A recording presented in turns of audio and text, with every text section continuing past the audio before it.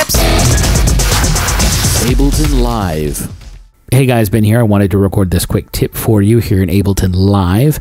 I've gotten a few questions about how you go about enabling record quantize so that the notes, the MIDI notes, when you record MIDI, can be quantized as you're recording. So you go up to Edit, you go to Record Quantize, which is right there. I have it set to 8th note right here. You can set it to 16th notes.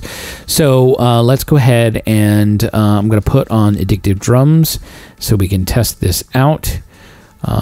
We will let that load up, and where's the interface? There it is. So here we go. We have okay, let's see the kit here. There we go. So let's turn on our metronome. Metronome's already on, so let's hit record. This is 16th notes.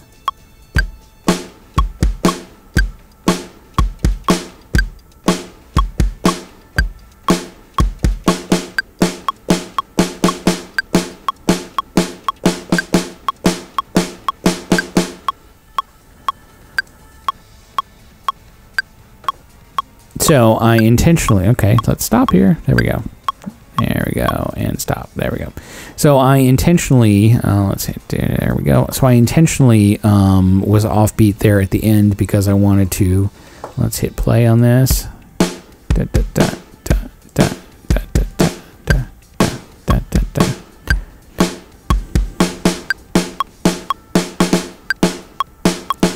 See, we see it's on the 16th note, so.